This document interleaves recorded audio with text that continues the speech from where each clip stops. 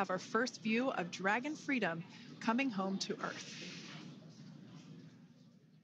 And that view is from the WB-57, which is one of NASA's high-altitude planes that is tracking.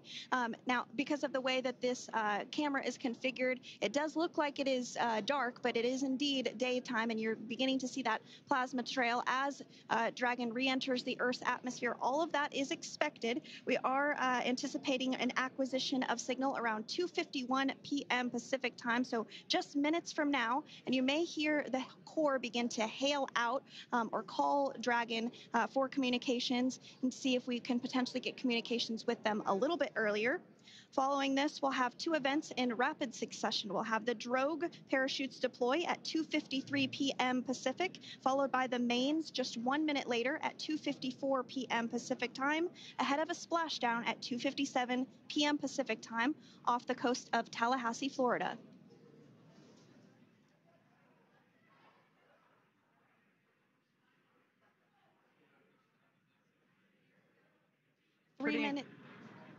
Pretty incredible views of the Dragon spacecraft making its way home back to planet Earth with the Crew 9 astronauts on board.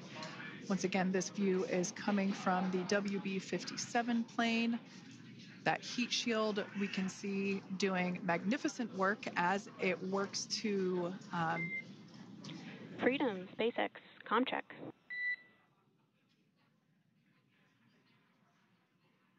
All right, we're going to start hearing the SpaceX Crew Operations Resource Engineer. SpaceX Freedom is with you. 4.16. Enjoying the ride. Copy that, Freedom. Great news there from Commander Nick Hague reporting back. We see a healthy flight computer. Expect automated chute deployment. Freedom copies.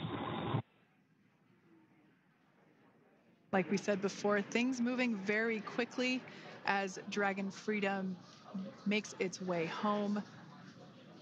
Next event coming up will be deployment of the Drogue parachutes. This occurs around 18,000 feet. GPS has converged. Expect nominal altitude for Drogue chute deployment.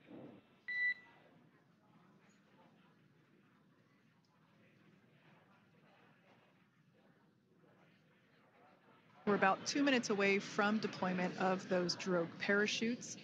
Now the heat shield is continuing to work to slow the vehicle down. That entry period, the Dragon spacecraft went from orbital velocity about 17,500 miles per hour down to about 350 miles per hour. So that really gives you a sense of why that plasma builds up on the exterior of the capsule, thanks to the heat shield and the work that it does. Those Drogue parachutes will slow it down from 350 to about 119 miles per hour. We can see 15 kilometers. Brace for Drogue window.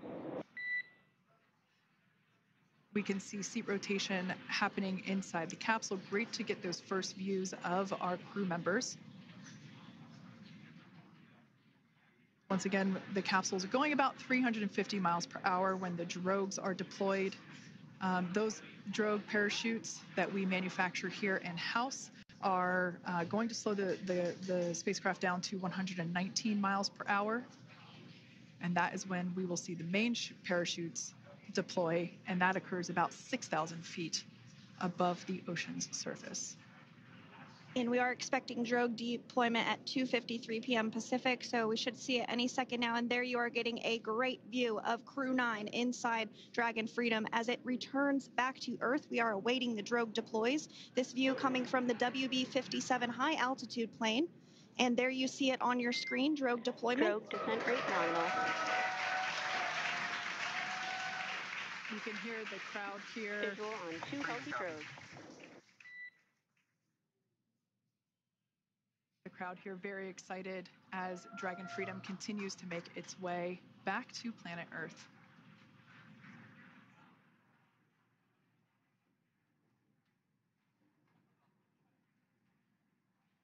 Next up, we'll stand by for the main deployment of the parachutes. The mains are quite a bit larger. You'll be able to notice the difference on your screen once they deploy, and they continue to ensure that the Dragon spacecraft slows down even further.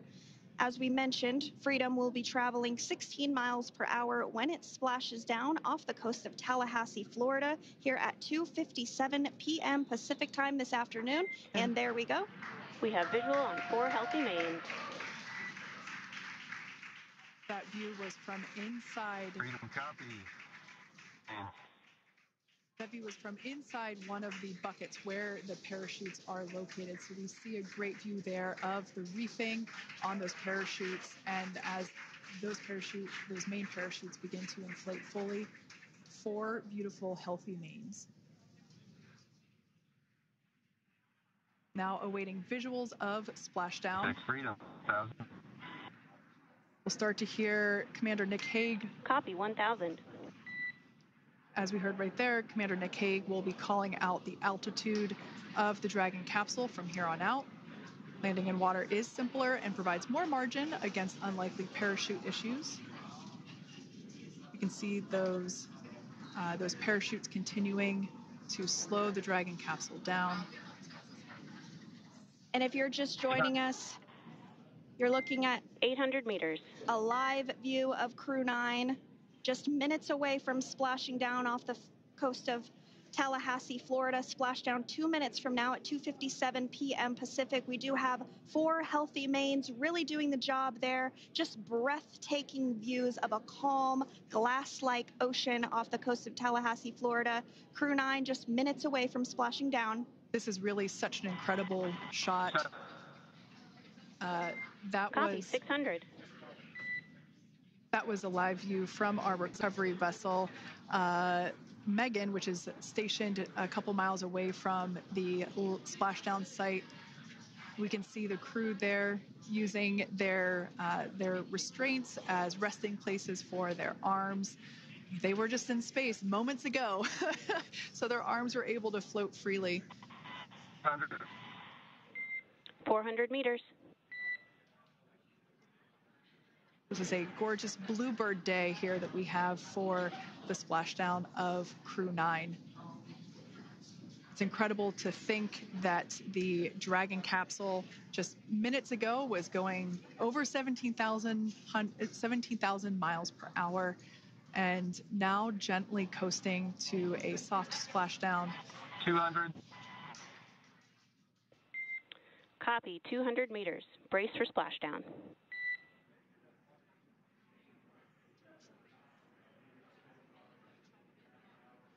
As you can see there on your screen, continuing to monitor progress of the Dragon spacecraft. And we're going to stand by for splashdown located in the Gulf of America off the coast of Tallahassee, Florida.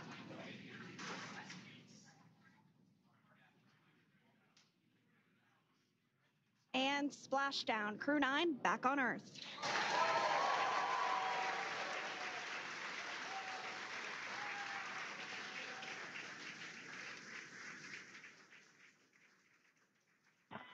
And SpaceX Freedom, splashdown.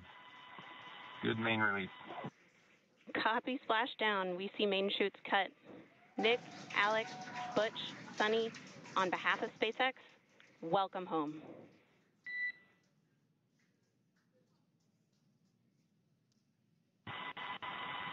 It is an amazing, what a ride. I see a capsule full of grins ear to ear.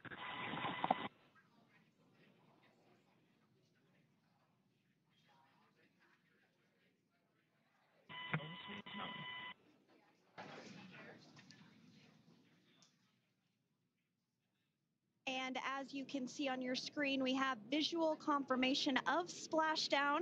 Dragon Freedom has returned home and NASA astronauts. System safety verifications are in progress. We'll report back when recovery personnel are en route.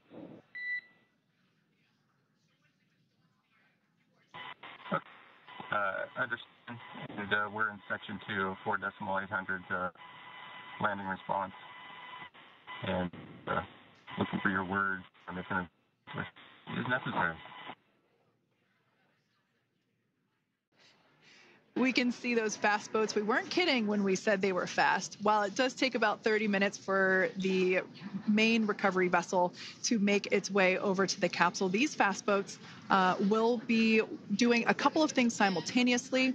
A couple of them are going to be working to retrieve the parachutes that you see in the background there of this drone shot. Those parachutes will be retrieved from the ocean surface. We want to make sure we are able to pull those out. The recovery vessel there closest to the spacecraft is going to be performing some safety checks. We can see there they're using an instrument that is basically working to detect if there are any hypergolic vapors or fumes that are still residing in and or around the Draco thruster nozzles or outlets. The hypergolic fuel, which is necessary for on-orbit burns to maneuver the spacecraft. Unfortunately, those hypergolics are unable to be breathed. They are toxic, and so this team here is doing those initial safety checks to make sure that it is safe for the rest of the recovery team to approach the spacecraft.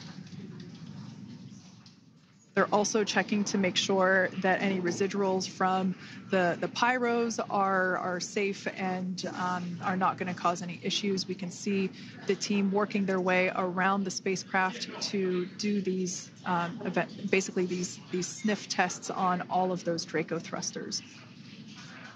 Bracing. There it goes, Dragon Freedom being lifted out of the water and onto our recovery vessel, Megan.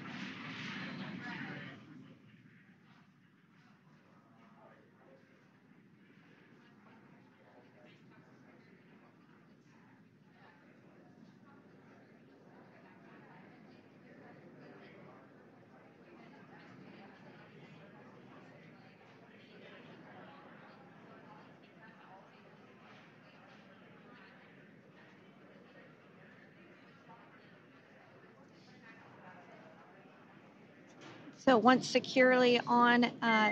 Welcome aboard the recovery vessel. Recovery personnel are completing final checks and stand by for translation to the egress platform. We have to depress the seal around the side hatch, as well as, we'll now see them open that side hatch up.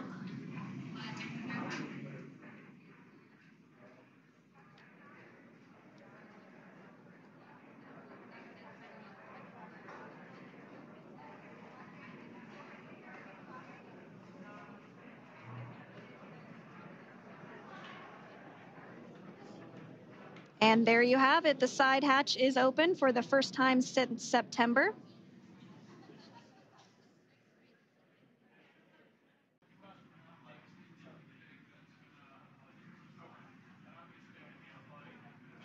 So we are standing by for that egress.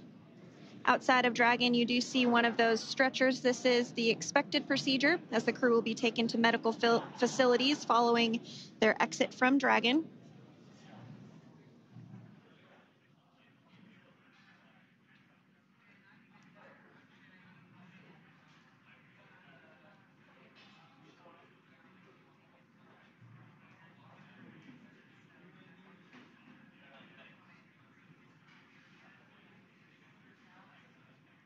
We can see folks on board clapping as our first crew member.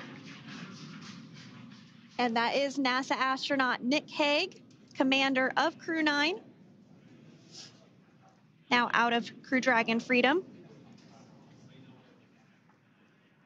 Some smiles, thumbs up, and a wave. Can't get any better than that. Yeah, that is one happy camper, that's for sure.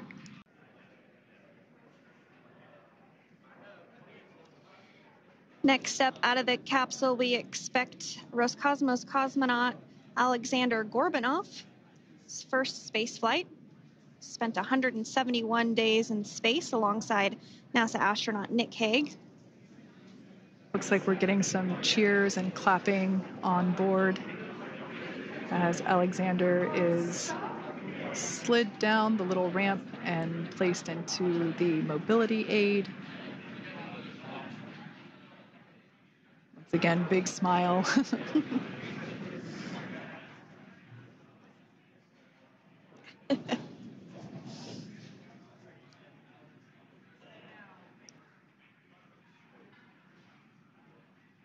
For those of you that have just recently joined, the Dragon had an on-time splashdown. Looks like we're getting our next crew member here.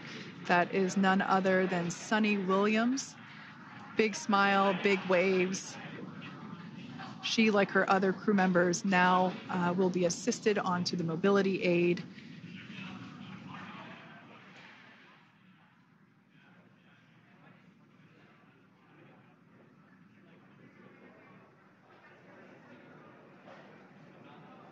There we have it, some waves, some thumbs up, and some smiles.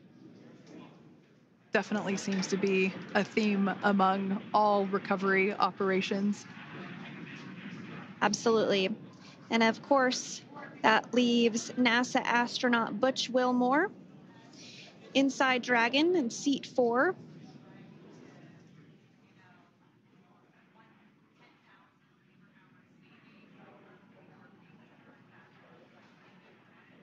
We're getting some views of him now as he egresses or exits the spacecraft.